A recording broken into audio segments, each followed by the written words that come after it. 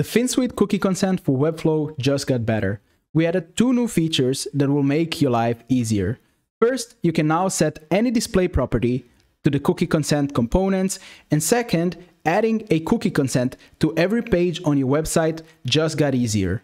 Way easier. First, let's start by talking about display properties.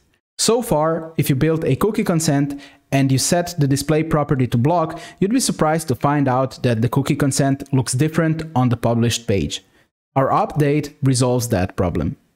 We added a new attribute that enables you to use a different display property than flex. If you want to use display grid, all you have to do is add an attribute of fscc display equals grid. If you're using display block, you can add an attribute of fscc display equals block. Same thing for inline block and inline. Now let's talk about adding the Finsweet cookie consent to each and every page of your website. So far, adding a cookie consent to every page was a cumbersome process. You had to save the component as a symbol and then you'd manually add it to each and every page.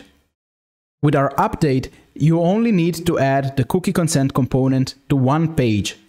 All you have to do is go to Project Settings, Custom Code, and add the attribute of fscc source right here. The value of the attribute should be set to the path where your components are located. You can paste in the whole URL, or if you prefer, you can also use a relative path like this one.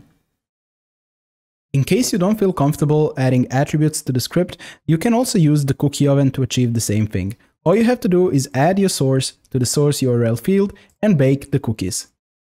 Once the cookies are baked, you can copy them to the clipboard and paste them into the custom code section on your site. Once you publish your site, the cookie consent will be automatically fetched from the source across your website. As you can see, no matter if the user opens the home page, the About Us page, or the blog page, the cookie consent will always be visible.